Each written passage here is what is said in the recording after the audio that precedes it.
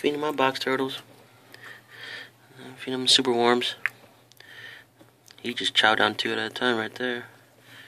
This big guy just ate 1.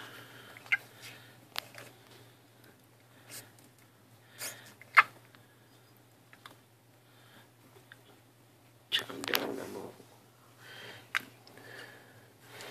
Throw some more Superworms in here.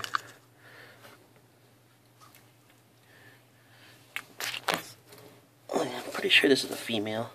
I'm gonna try to breathe them. Make sure she eats. And a water bowl. They drink a lot. Looks like he sees the other one. He's gonna go grab it. Yep, there he goes. There, there's some more right here. Come on.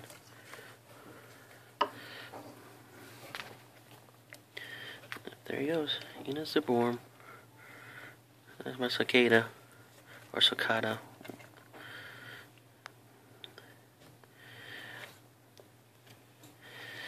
I know you're not supposed to house them together, but they're really friendly towards each other. They don't fight or nothing.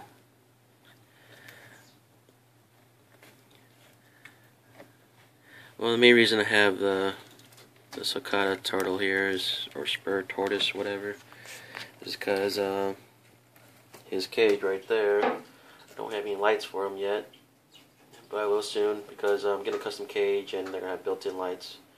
So I'll have plenty of extra. I'm supposed to get it this Sunday, so no hate comments. But yeah. So he's chilling here. Where'd he go? There he is. He's chilling here.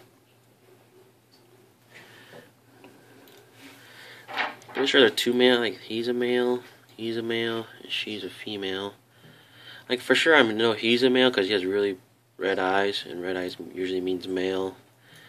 And I'm pretty sure this is a female because she doesn't have that much spots on her, and her eyes are kind of brown. So I guess she's a female. But I could be wrong. Could be a male.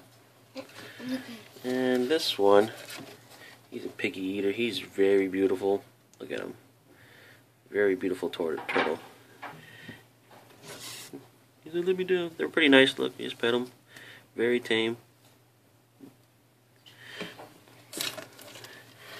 But yeah, I feed them Superworms and some earthworms, and that's what they eat. They don't tend for the veggies. The veggies are usually there for him, the tortoise.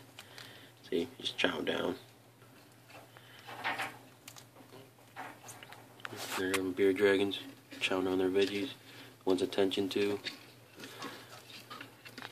Alright, thanks for watching. You're slowing down. They're very active. Alright, peace.